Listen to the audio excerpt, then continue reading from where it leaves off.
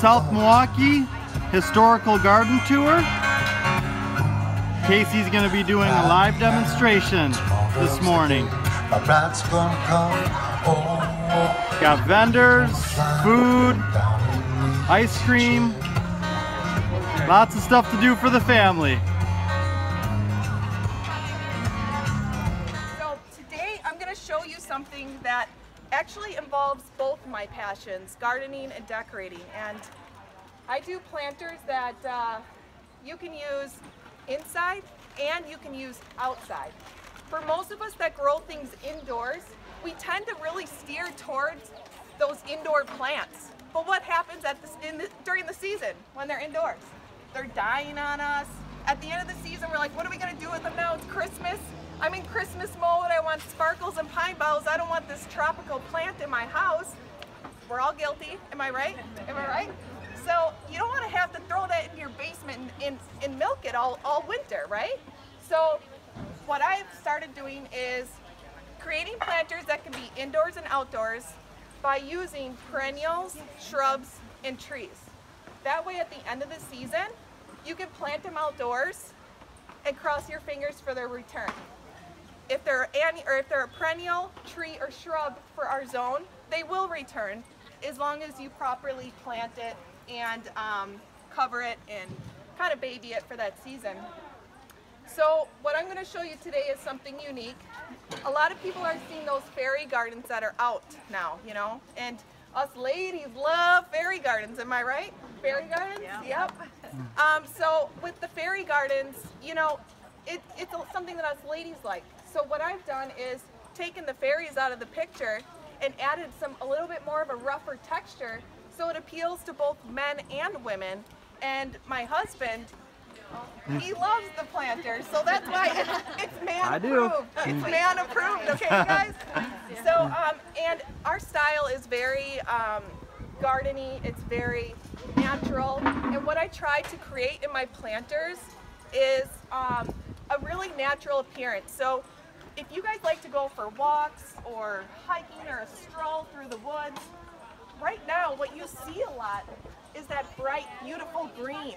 You know, that beautiful green, but then you get these branches that never returned in the winter mixed into it. And that's what I like to create in the planters. So how easy would it be if you're splitting your hostas this year and you're putting this in here, grabbing a few free branches and going to your local greenhouse to maybe get a few spikes? It's not that much. It's not that hard. And it's super simple. It's just an idea that is out of the box that you may not have seen, all right? So let's get started, all right? That's what we're here for, right? To learn a little something. So in a lot of my containers, some of you may or may not know, I'm known for doing monster planters. Some of my planters can reach 13 to 16 feet. I do really cool combinations with big old branches, morning glory, sunflowers, castor beans, coleus, big potato vines, all that cool stuff. But today, I got stuck with the car. So I didn't get the truck today. So I have something a little bit more petite. And I also am showing this is something I actually put on the middle of my kitchen table. So this really, really freshens up the entire space for summertime.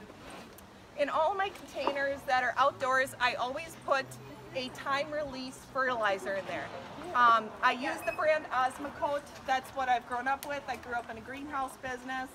There's my mom right over there from Wayne Stotter's Greenhouses. And they just came off of a hard season. And if you haven't heard, they sold out, so I was kind of stuck going a couple other places. But a few of the items that they did have left, I went over there and grabbed and took. So I'm going to kind of mix some of the different materials that I'm using today. And so with Osmocote, you usually want to use 2 tablespoons per every 10 inches. And I don't have that width today. The reason why is because this planter is also going to be used indoors. I use time-release fertilizer as what I call a backup plan. So the time-release fertilizer releases fertilizer over time, so people put that into their planter like, oh, I'm good all season. You're not. That's just a backup plan for those rainy weeks we get. We're getting these rainy weeks, you're getting dumped on, and guess what? That's when that time-release fertilizer is the backup plan. It starts releasing that fertilizer. And that way, if you don't add it, and we get all that rain, your stuff's all of a sudden looking really lime green, things aren't blossoming as well. You may even end up with like a little bit of aphids and thrip, but that's a whole nother topic, okay? Stay focused. All right, so with the osmocoten, in a normal planter, if it's outdoors, I add that. But because this is gonna be an indoor planter, you have more control over when it gets watered. So I don't need it because I water with fertilizer through my water. And I use Jack soluble water fertilizer. It's Miracle Grow's professional brand. I use the all-purpose fertilizer with these type of combinations, but if you have a lot of flowering plants, you're going to want to use Jack's water soluble bloom booster. All right, so that's what I suggest, only because that's what I use. I trust it, and it's proven to work for me for many years. All right, so first off, I just added soil in here, and all I used was a potting soil. My potting soil I also get from my mom because it comes free. So I just keep loading up that Ranger, and I'm like, don't worry, Dad, you can bill me later. So I fill it up with potting soil, all right? So also what you want to do then is keep extra potting soil on hand, because, you know, don't be afraid to get messy. Dirt's going to fall out. You're going to have to replenish. So as you can see, I kept, you know, about, I'd say a ½ inch to almost an inch from the surface of the pot here. So the first thing I'm going to do is I'm going to add my tallest item here.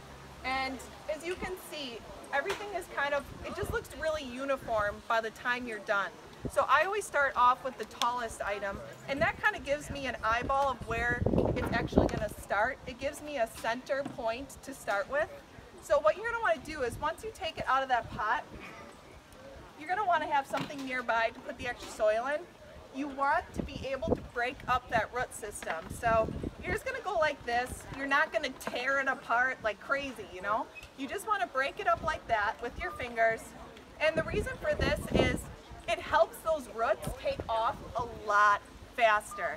You can plop it in there without doing that, but imagine another week or two of it being able to take off with those roots. In our growing season, we don't have that kind of time. We only have so much time to have things take off. So that's why I always suggest break up the root system and then plant. All right, so you go and you dig your hole, which you guys I'm sure already know. You're at the garden tour, so you love gardening. So we're just gonna go like that, and you wanna make sure to press around because these are shrubs. They're a little bit more top heavy, so you wanna push around that area really nice. All right, so now the next thing I'm gonna add, and these are like those little ones that they carry for fairy gardens. And I know they're gonna have them next year because they got really big into fairy gardens. They're getting known for that. On dumping that in the good soil. All right, so I'm breaking up the roots. And then I'm going to come over here and I'm going to place it on this side because I have another item I want to have to trail over here. So there we go. And you get really messy with it. And if you like to get your nails done, I'd suggest using gloves because my nails always look not good. So, all right, there we go. Okay, so now it just looks like a short and a tall and a medium. So it doesn't really look like anything much, but then we start adding something else. And now we're gonna add the spike over here. We're gonna break up those roots. Now with spikes, they're a little bit of a slower grower. And spikes are not perennials in our zone. So don't expect to plant them outside and have them come back again. What you're gonna wanna do is, if you wanna keep it, take it in the winter and plant it into a container with time-release fertilizer. Because we all know that once a plant goes in the basement, it's not coming up till next spring. And it's not even gonna be seen until next spring when all of a sudden you're like, oh, that's right, I've got some little gems in the basement. And then you find it and it looks really bad. Well, these guys can really, really handle it dry. And they can really, really handle it just being, you know, left alone in that basement. So, and every year the spikes keep getting bigger and bigger, and you can just take the bottoms off, and it ends up looking looking like a spiked palm.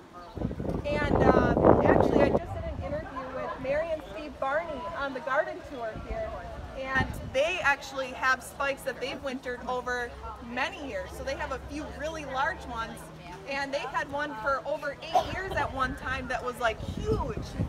So you guys will have to see their 5-year-old spike right now. That's really neat.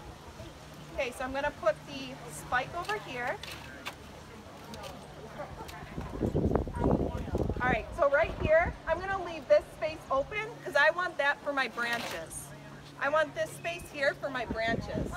But I didn't, in this one, I didn't add what I'm about to add. And that is this. All right, the English ivy, okay? Now the reason why we're adding this is to add just a little bit of trailing for you guys. In my home, I like to be able to see the pot, but I want to add more of, you know, a trailing habit in here. Plus it's so good for that indoor air in your home. So we're going to go ahead and break that up. And these are slow growers too, and you can use these year after year. And they get ginormous. Okay, we're going to push that down in there. You want to be really nice and firm and push that dirt down because at the end we want to top dress it with stones. All right, so now that we've got that in there, you know, there's just enough space here to still be able to see the stones when we're done for that decorative feature. Now let's add our sticks. Now, in the farmhouse I grew up in, I was the 8th generation born in that home. My little Lana over there, she was the 9th generation born in that home. And my family's been in the town that I live in now for, before Wisconsin was even a state, on the same property that I live right now. And this tree that these branches come from are one of those trees that have been there forever. So when someone who's going to be receiving this, to know that history of this planter, you're going to look at it and remember that piece of its story, that this tree has seen many generations grow up right under it. I remember hanging from this tree when I was little, but nowadays I wouldn't because it's tilted and all hollowed. Soon it's going to probably fall and I'll have to make a brush pile with the All right, so we're going to go ahead and stick these in there, and you want to be really firm and push them down. So I like the branches to kind of come out just a little bit too, if you can see. Just kind of come out naturally like they would on the tree, and just like you would see in the woods. And then this one here, I like to play around a little bit to make sure.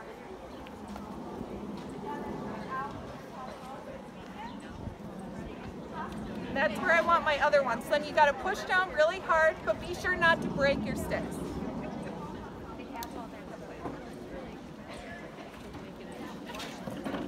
And I'm going to put one more in there, just for fun. Yeah.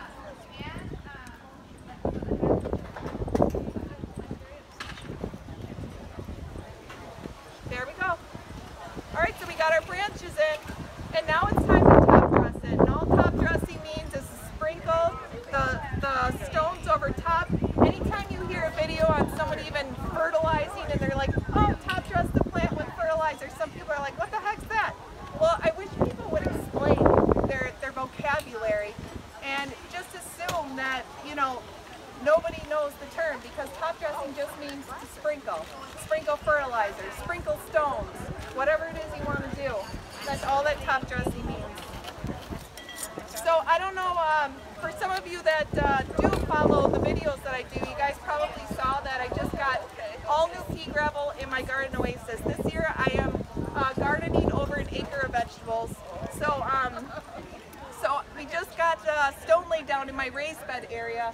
And this is the stone right here, and we love it. It's the pea gravel. It looks beautiful and natural in here, and it just really has a soft effect in the garden, and it keeps everything really, really clean.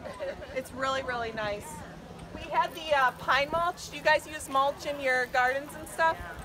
So we live out in the open, and every windstorm we get, more and more mulch just blows away. That by the time gardening came, I walked out there, I'm like, where's my mulch? There was no mulch It was just mud. So I'm like, me and Jason are like, what a waste of money. Right. You know? What a waste of money. And work, because we actually, what did we do? We laid that mulch in an hour. We were like, let's Try to get it done before dark. Yeah, Yep. pallets of mulch. So it was really, really funny. And after that, we hired the stone to get done. I'm like, that's enough of that. All right, so now we just kind of lay them in there. And once you get them in there nice and heavy, you want to be able to push them down so they really form into that soil. So that way they're not just like loose, so when you move it, they're like spilling all over. And also, just so you guys know, since you're here for the entire demonstration, we're gonna want you guys to get raffle tickets for this. They're free, but we are going to have you guys just put your name on the raffle ticket, and I'm gonna pick it right away, and whoever wins gets to take this guy home. So a lot of times too, you see these pots, these clay pots in the terracotta color. But I found this really cool colored pot at that new At Home store on 27th Street. Have you guys been there? Yeah. So you didn't paint that? No, they have these amazing colors there. Yeah, and it's a really cool store. They have a lot of garden stuff there, like containers, pots, planters, furniture, decorating. My husband's like, you're on a budget. All right. All right, so then there you go. And then if you're indoors with it, you're gonna wanna be able to have something to catch that water. So we're gonna put a plate under it, a nice matching one. So not one of my dinner plates. All right, and there you go. And see how I left this open here? That way you can still see the natural stone and have that feel in your home. All right, and that's the planter. And then the first time that I water it, I go through and I actually water with water-soluble fertilizer. So I usually take about a teaspoon of Jack's water-soluble fertilizer, and I mix it into an entire watering can. And then I use that to water. It's the perfect mixture. I still suggest using the manufacturer's directions, even though I have my own method, and it does work. So this is the planter, and now I'd like to be able to get you guys those raffle tickets, and then I'll be willing to take any questions or anything that you guys have. Okay?